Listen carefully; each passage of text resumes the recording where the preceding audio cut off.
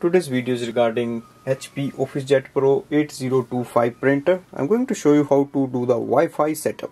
So we're going to connect it with the Wi-Fi network of our home or office. Now the first step is to switch on the printer and go on the display panel.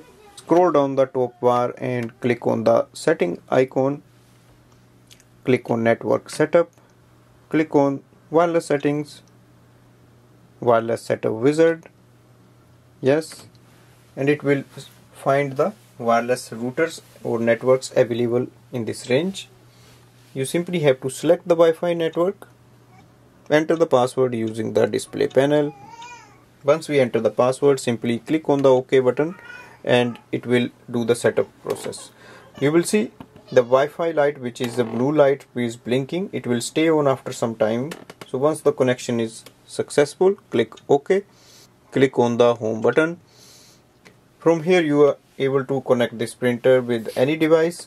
Now once you add it in a device, you can start the wireless printing and scanning, and your printer is available on the Wi-Fi network now.